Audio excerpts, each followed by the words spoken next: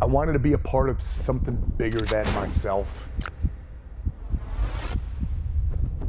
I just felt an urge to be challenged.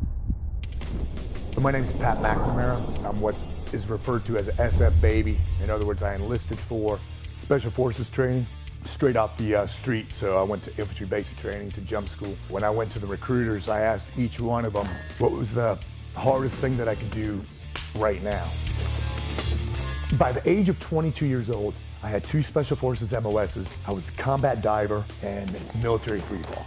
People don't achieve that in a lifetime, and I had that already at 22. I had been in a white SF unit, 2 Cold War jobs, and then 13 years in Delta. I left at the right time, and at the time I left, I had 2 little kids at home. So I already pushed twice to Iraq, and you have to do some soul searching. When I retired in 2005, I was hired by a corporation to do what I'm doing now, basically run training. And I've been flying under my own banner, running tactical training since 2010. I have vested interest when I'm teaching on a couple different fronts. Number one, I teach a lot of military and law enforcement. With law enforcement, the vested interest is they live in a world riddled with ambiguity where they have to be the masters of adaptability. Military guys, they're my nation's agents of correction, and I used to be one. I know the trials, tribulations, the sacrifices that go into that.